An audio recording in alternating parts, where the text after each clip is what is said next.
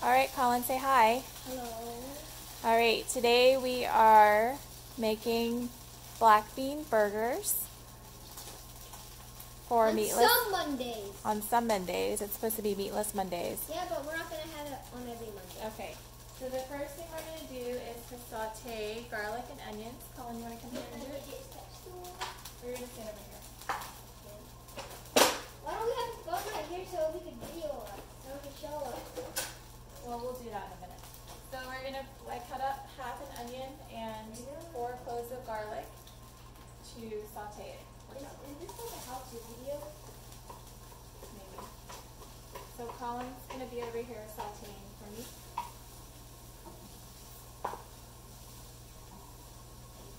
I'm going to run a poll and say, and then it's going to be about how many people like the smell of garlic and onions being fried.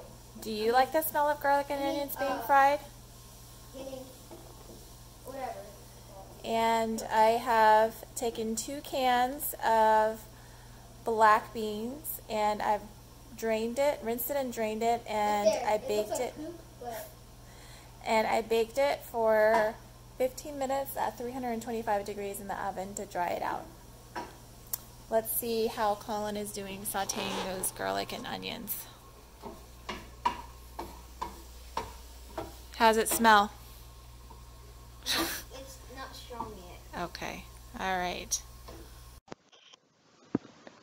So this recipe was adapted from Sally's Baking Addiction, and I love using her recipes. She always has some great recipes to try, and Colin loves cooking with me.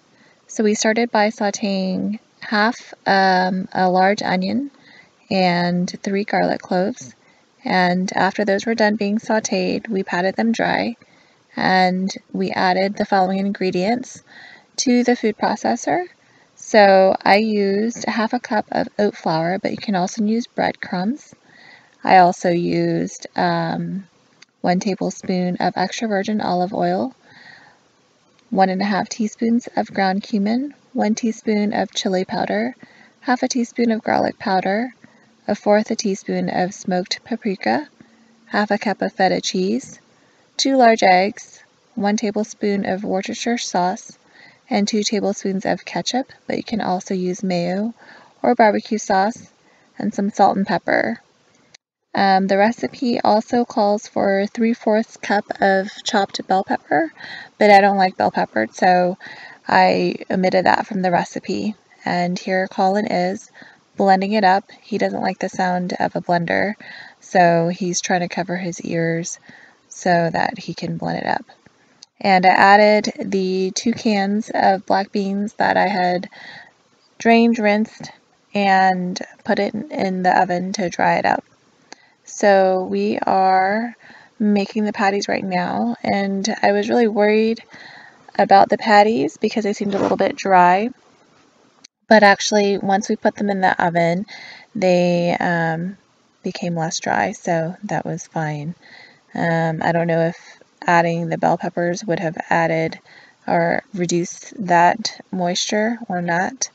But either which way, this was a fun little project to try with Colin, and he's a great little helper, although he doesn't like his hands being dirty. So with this, we were able to make 7 patties. I think we could have made them a little bit bigger, so we possibly could have done about 6 of them.